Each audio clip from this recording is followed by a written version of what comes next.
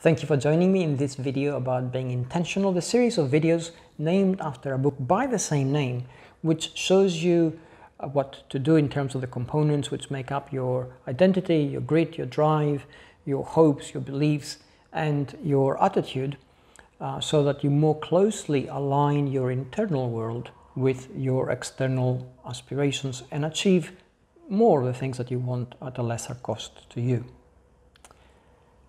Over the past few weeks, you have sent me a whole lot of emails, you've sent me messages, you've responded to the comments where I have posted these videos. And for that, I'm grateful because it gives me an idea of some of the issues which you face and allows me to create content that more closely addresses your needs as opposed to what I think you should be doing.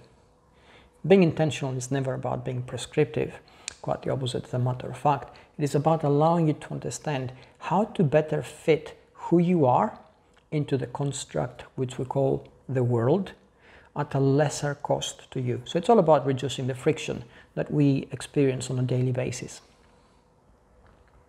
Today's video, as it happens, is answering a very simple question that has come through a number of emails over the last couple of weeks, quite a significant number of emails actually, which shows perhaps the difficulty in understanding some of the things which we need to do in order to be more intentional. And the question is, in its simplicity, how do we become more intentional in our daily life? Now, I know it sounds perhaps a little bit silly that we need to address this, but it is anything but. As a matter of fact, our daily life, as it is structured, is there for us to behave and act in ways that require as little energy and thinking as possible. So being intentional in our daily life is quite a deep thing to address, and sometimes, as we'll see, quite a hard thing to do. So do I have an answer to that? Obviously I do, because I've written a book and I've thought about it very much because of the presentations that I have had across the world and the questions that I've had to field as a result.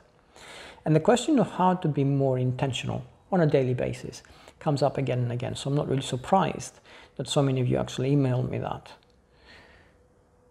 Here's what I will say. Because your particular circumstances and context and capabilities are going to be different each time, the prescription which I'm going to supply here is a formula. So essentially, if you really want to be more intentional in everything you do, here's what you need to do. Think about the implications and the effects of your actions in the future, not just actually the moment that you perform them in, and then consider whether those implications and those effects from your actions are going to take you further along your stated journey. Are they going to help you meet your future goals? Are they going to make you feel better about yourself so you can operate more efficiently? Are they going to perhaps, to get back to my earlier example, create less friction for you so that your life on an everyday basis becomes a little bit easier, perhaps your daily life or perhaps even your working life or your operational mode. And that's it really. I mean, that simplicity is all there is to it. And I know that as simple as it is to actually say, it is really hard to do.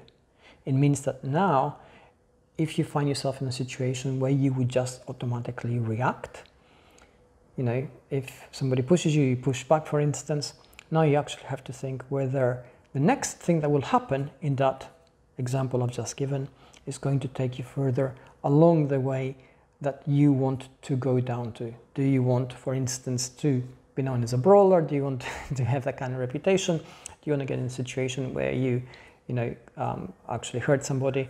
Do you want to get into a fight? Do you want to think of yourself as somebody who behaves like that?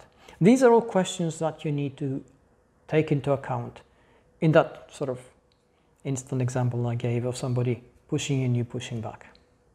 So if you apply that to everything you encounter, then you get into the habit of actually thinking about what you do, thinking about your implications, and thinking about how the future you're heading towards actually starts in the present that you inhabit.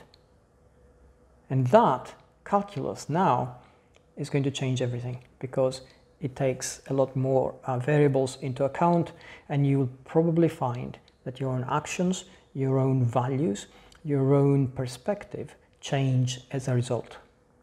I really hope this helps. Keep the questions coming in. Keep watching these videos. Do subscribe if you haven't already.